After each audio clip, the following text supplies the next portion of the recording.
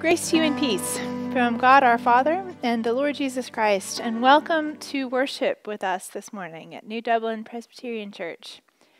We are delighted that you are worshiping at home with us this morning, and we hope that it will be meaningful to you, that you will find the presence of the Lord Jesus Christ this morning. I have several announcements for you. The first is, if you recall from last week as well, we have begun online giving.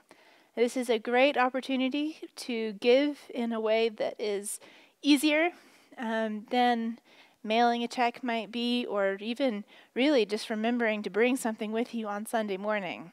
It's easy to set up. You can set it up to recur at certain times if you want to, every week or every month.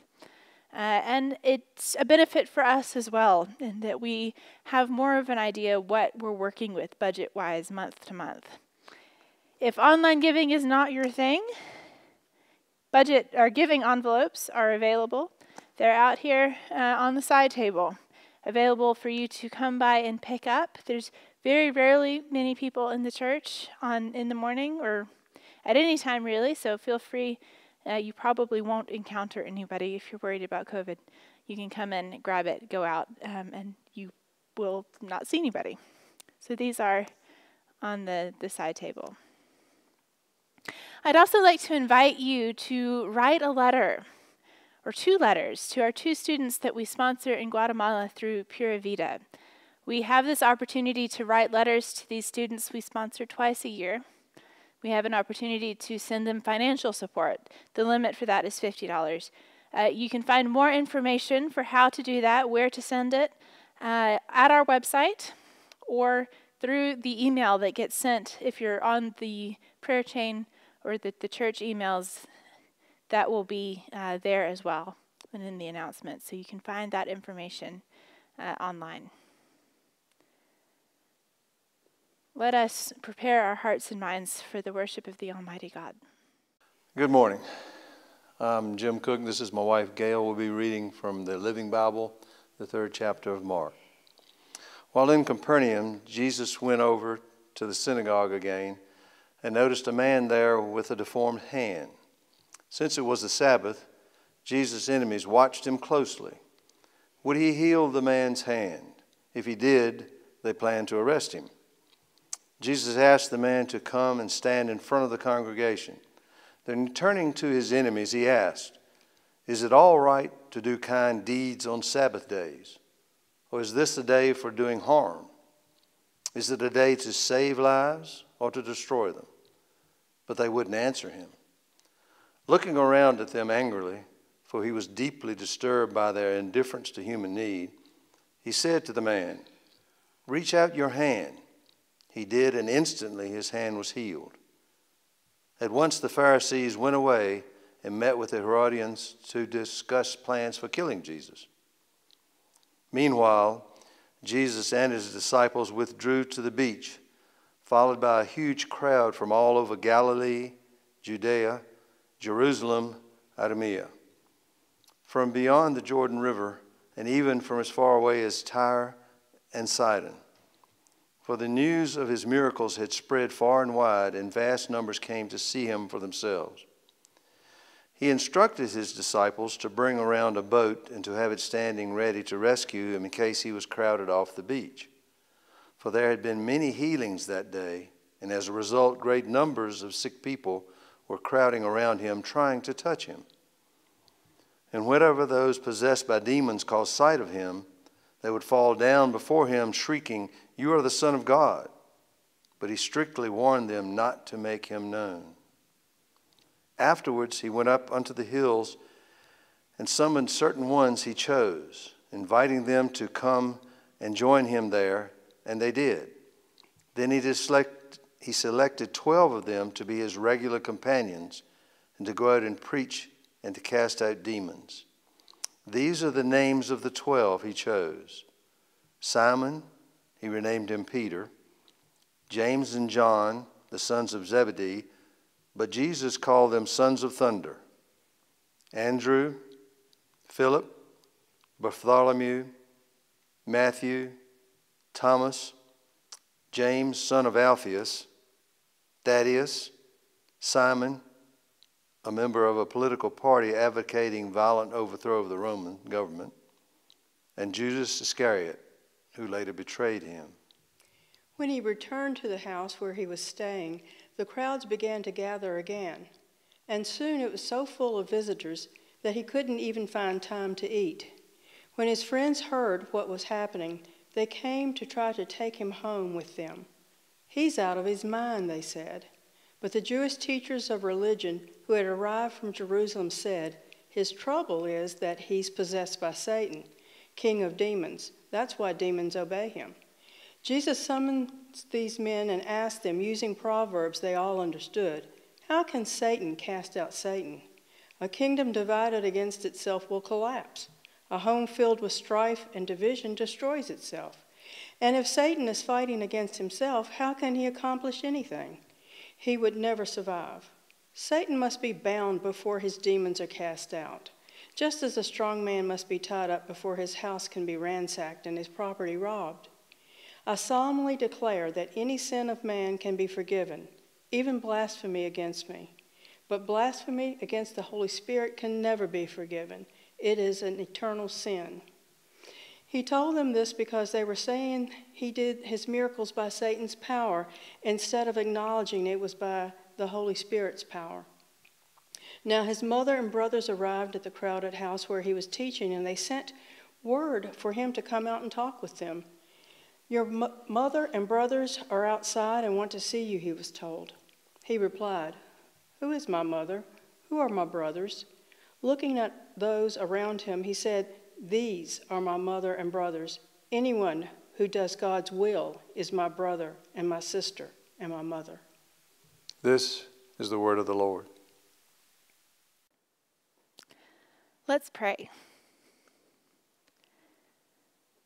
Lord, may our thoughts and our prayers and our words this morning be honoring to you.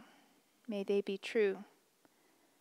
And may they lead us more and more into your presence through Christ our Lord. Amen. There's an idea floating around in our cultural ether that whatever you might think of Christians, we can all at least agree about Jesus.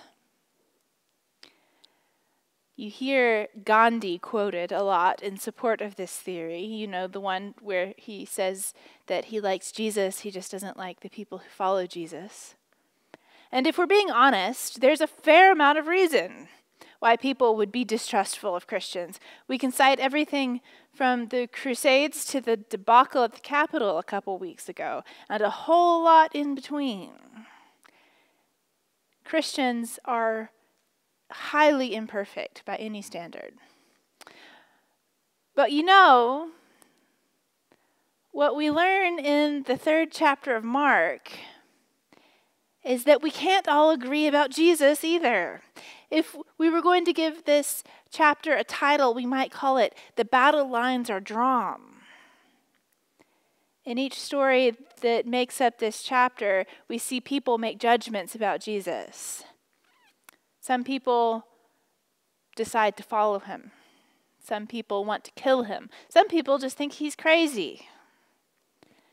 They certainly don't agree, for instance, that he's a good teacher who can make us, give us a better way to live. That option doesn't seem to be on the table. And I wonder what the difference is. What makes someone a follower of Jesus as opposed to an enemy who wants to kill him, or a mocker who just thinks he's crazy and needs to go home? Well, you might think that Jesus could make it all very clear by himself if he wanted to, if he'd give us some evidence, if he'd do one of the miracles that we read about in Scripture right here in front of us, prove he is who he says he is. One good, clear healing, one solid resurrection of the dead. Surely that would settle any doubts we might have. Whether Christ still works these kinds of miracles is a matter of some debate. But if he did, wouldn't it dispel all our doubt? There are people who think so. But the Bible doesn't seem too optimistic on that point. Jesus, it tells us, entered the synagogue on the Sabbath and found a man who had something wrong with his hand worshiping there. It's withered. I'm not really sure what that means. Something's wrong with it. It's been that way for a long time. It's not life-threatening. It's not an emergency. It could have waited 24 hours till after the Sabbath is over. But Jesus chooses not to wait. He chooses to heal the man right there and then. And so technically he breaks the Sabbath in order to improve someone's life. We talked about that a little bit last week, that God's laws aren't intended to harm us or constrain us, but to heal us and set us free. But you know, what's interesting about it for this week is that the Pharisees, who, if you remember, are kind of hyper careful, often what we would call lay people, and Herodians, who would have been political supporters of the local puppet king, they're not impressed. They're not convinced. They're more worried that the law of the Sabbath has been broken than anything else. And they leave the synagogue and go off into some corner to conspire to kill Jesus. We learn a little bit more about these leaders' objections, religious and civic leaders' objections, a little further down. Mark does this a lot, you'll notice, if you read it along with me, or just for yourself. He takes these stories and he sandwiches them in between each other. So in this case, we go from religious leaders' enmity towards Jesus to demons, to calling disciples, back to religious leaders, back to demons, back to disciples. So keep an eye out for that in your own reading. But if you skip down, these leaders, we have scribes thrown in now, are still really hung up on the Sabbath thing. And the conclusion that they've come to is that if Jesus is willing to break God's law to heal on the Sabbath, he can't be sent from God. Because why would somebody who's really from God break God's laws? So it's not the power of God that he uses to cast out demons. He must be using the power of demons to cast out demons to trick them. Jesus has two responses to this. First, he points out that it's just really bad strategy on the part of the forces of evil. It's like killing your own troops. You don't do that if you want to win the war. And it is a war, right? They don't need to do it because right now, they're the strong man in control of their house. They don't need to make that kind of sacrifice. The second criticism cuts a little bit deeper. The accusation that Jesus is using the power of evil to cast out demons instead of the power of God, that accusation is a sin against the Holy Spirit. And Jesus says there's no forgiveness for the sin against the Holy Spirit. That's serious. It causes a lot of anxiety for a lot of people, understandably. It caused me an enormous amount of anxiety when I came across this at, 14 or 15 years old. But the thing to know is that it's not a sin that you just commit accidentally one day and wake up and think, what have I done? It's a state of being. It's when you're so used to sin, so corrupted by evil, when the whole subject of vice and virtue, good and evil, become a matter of theory or a matter of politics that you get to argue about that don't have any real impact. When it comes to the point that you can't tell the difference between good and evil, between God and demons, that's when you've come to a state where you can't repent. Because, of course, as far as you're concerned, there's nothing to repent of. There's no sin, there's no evil, there's no good. It's all the same thing. One sign, according to the scripture, that you're headed that way is when you can't see anymore that Jesus is motivated by good. When you can't see that a man regaining use of his hand is a good thing. That healing is no sin, even if it's done on the Sabbath. Witnessing Jesus' grace and power in someone else's life, as inspiring as it might be to someone who already follows Jesus, isn't enough to convince the unconvinced to follow Jesus. At least, it isn't always enough. There's always a reason to doubt, always a reason to be cynical and look for the smoke and mirrors. Miracles don't always make disciples. Sometimes they just make enemies. Because if you're cynical enough, anything can be turned into evidence of evil.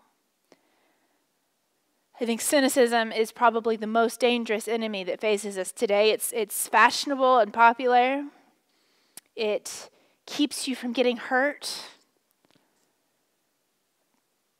But it does that by inviting us to put a barrier between ourselves and the reality of good and evil and right and wrong. We can go into cynicism easily enough, but at some point we might not be able to come back out of it again. So healing miracles aren't enough. What else might make a disciple? Sometimes we're tempted to think that knowing things makes you a disciple. Knowledge. I will tell you outright, this is a temptation that I am prone to fall into.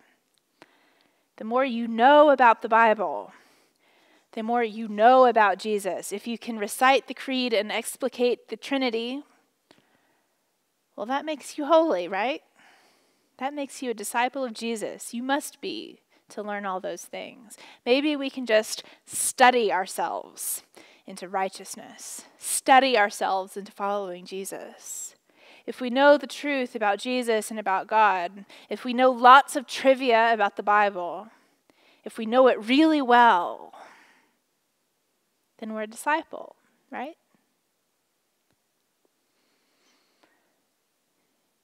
In verses 7 to 12, we hear that Jesus and the disciples traveled around the local area teaching and healing. He casts out a lot of unclean spirits, a lot of demons. And when he does, interestingly, they fall down before him and shout out, "You are the Son of God."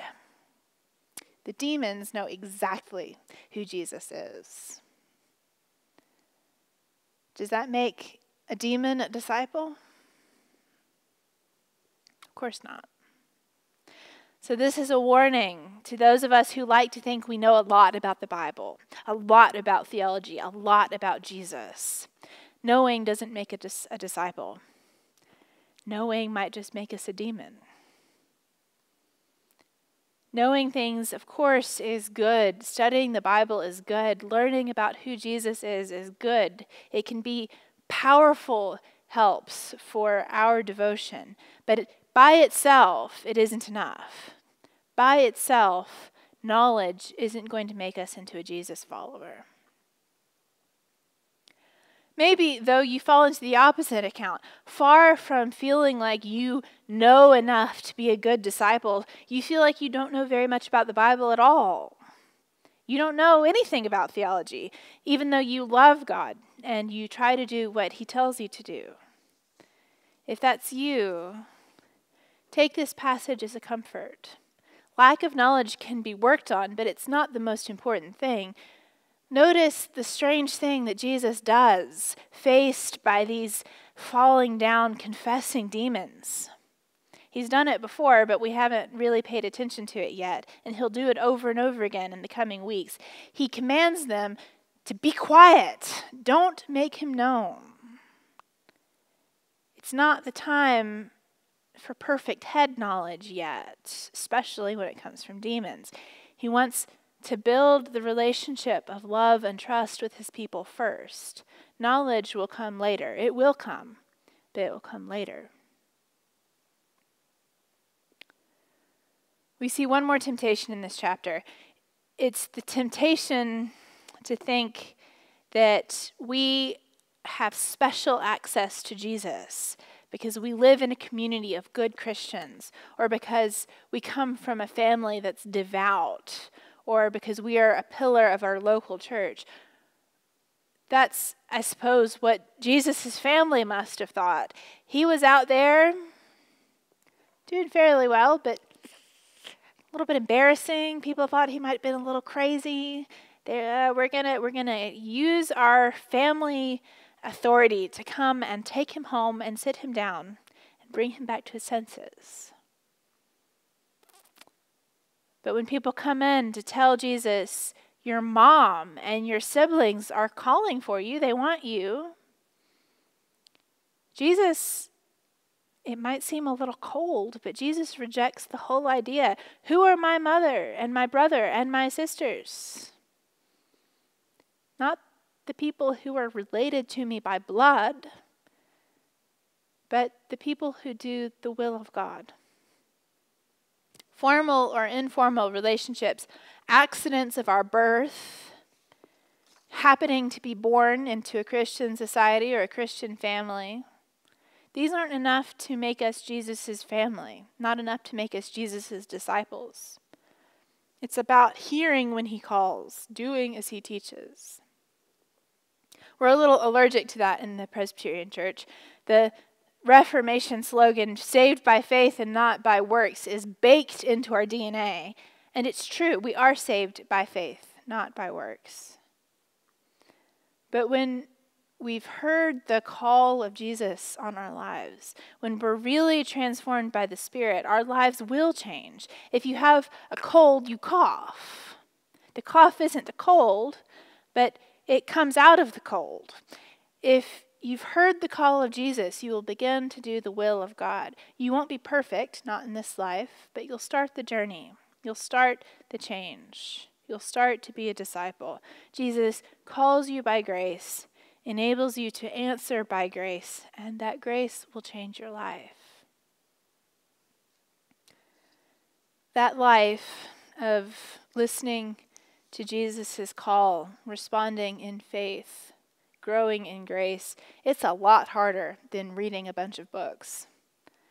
It's a lot less glamorous than seeking out miracles.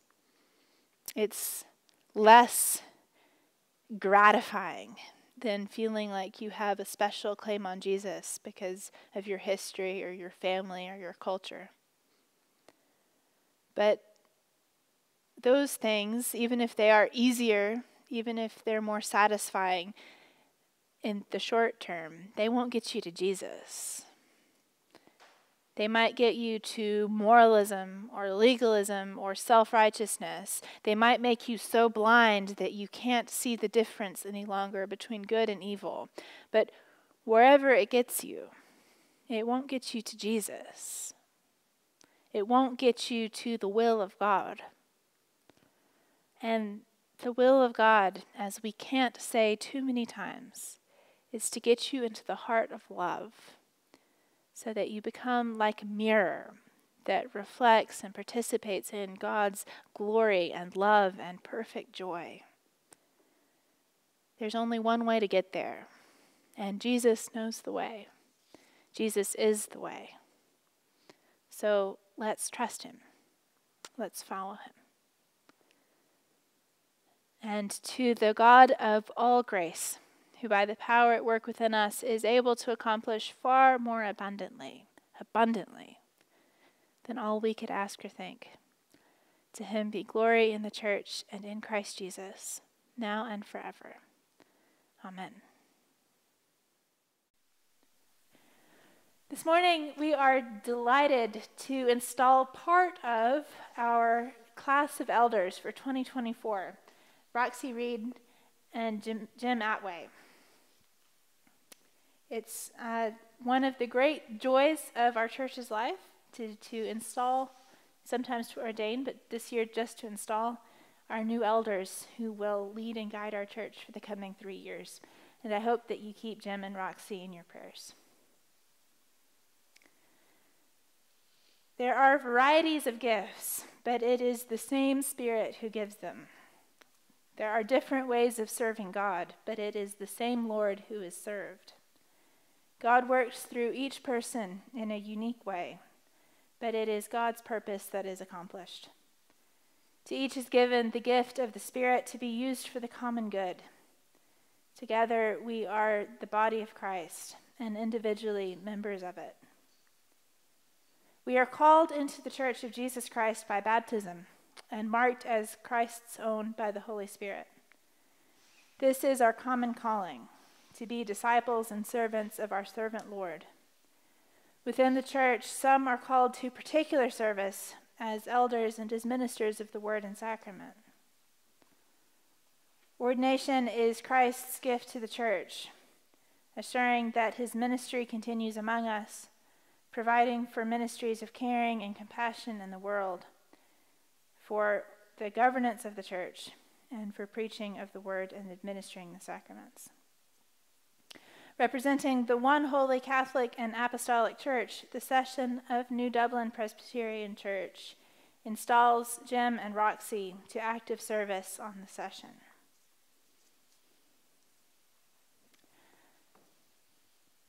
Do you, Jim and Roxie, trust in Jesus Christ, your Savior? Acknowledge him Lord of all and head of the church, and through him believe in one God, Father, Son, and Holy Spirit? If so, I do. I do. Do you accept the scriptures of the Old and New Testaments to be, by the Holy Spirit, the unique and authoritative witness to Jesus Christ and the Church Universal, and God's word to you? If so, I do. I do. I do. Do you sincerely receive and adopt the essential tenets of the Reformed faith, as expressed in the confessions of our church as authentic and reliable expositions of what Scripture leads us to believe and do? And will you be instructed and led by those confessions as you lead the people of God? If so, I do and I will. I do and I will.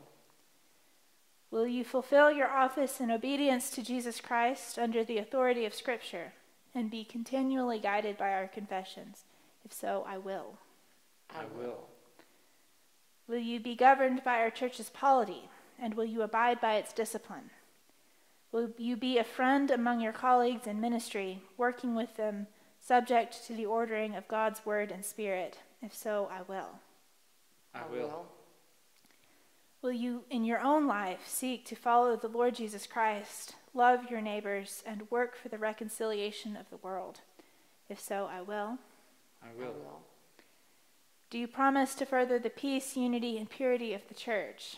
If so, I do. I do. Will you seek to serve the people with energy, intelligence, imagination, and love? If so, I will. I will. Will you be a faithful elder, watching over the people, providing for their worship, nurture, and service? Will you share in government and in discipline, serving in governing bodies of the church? And in your ministry, will you try to show the love and justice of Jesus Christ? If so, I will. I will.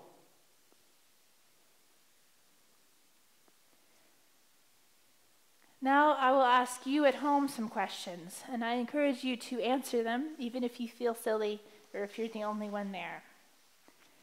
Do we, the members of the church, accept Jim and Roxie as elders, chosen by God through the voice of this congregation to lead us in the way of Jesus Christ?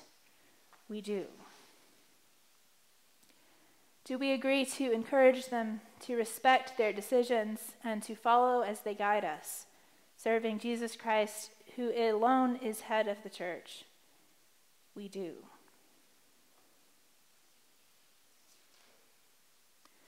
Let's pray.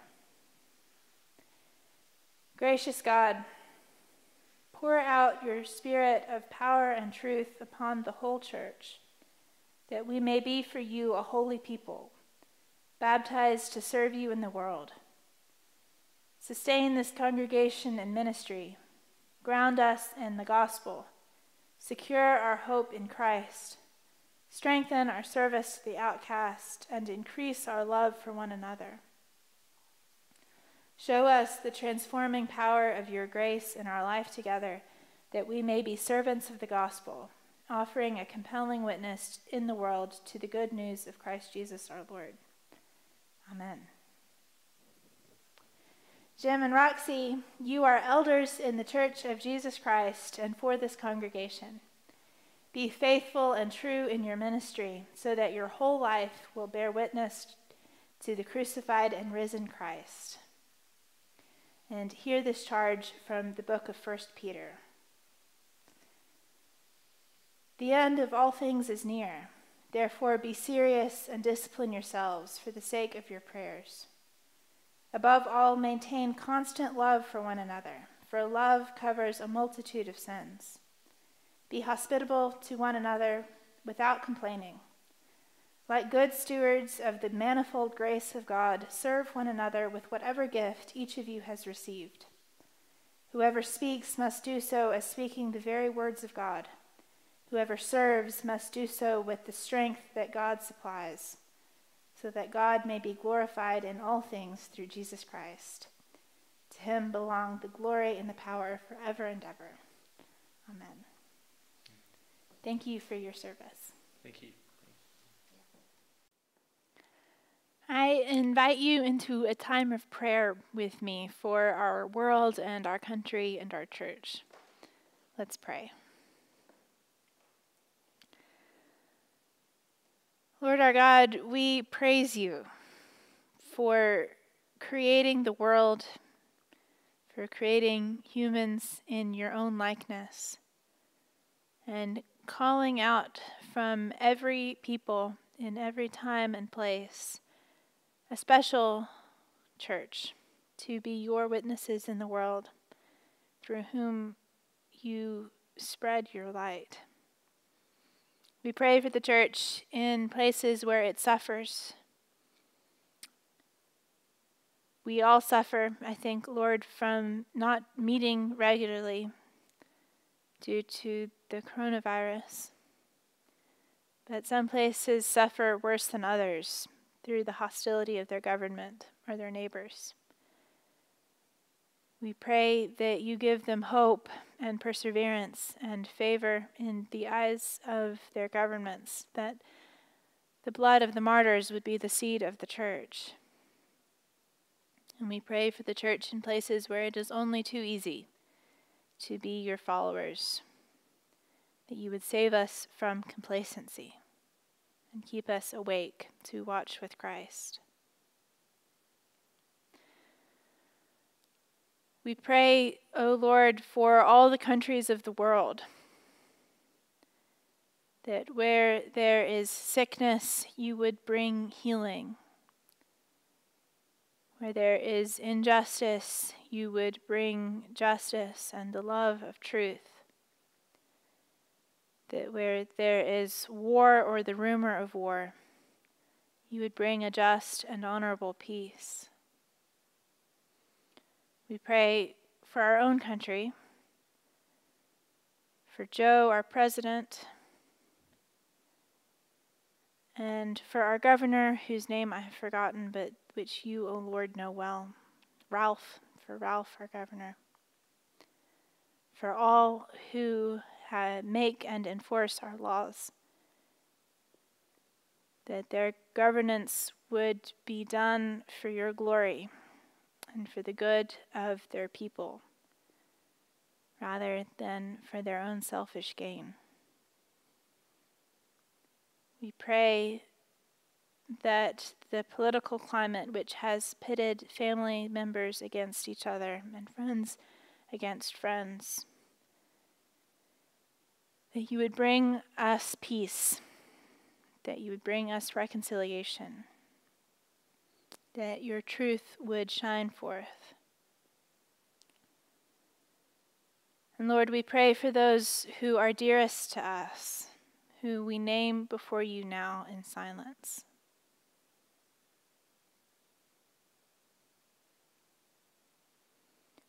Lord, if they are sick, grant them your healing. If they are dying, grant them your peace. If they are lonely, grant them your presence. We ask these things in the name of Jesus Christ our Lord, who taught us when we pray to say, Our Father, who art in heaven, hallowed be thy name. Thy kingdom come, thy will be done on earth as it is in heaven. Give us this day our daily bread, and forgive us our debts, as we forgive our debtors. And lead us not into temptation, but deliver us from evil. For thine is the kingdom, and the power, and the glory forever. Amen. Go in peace, have courage, love and serve the Lord. May the grace of our Lord Jesus Christ and the love of God and the fellowship of the Holy Spirit be and remain with you now and forever. Amen.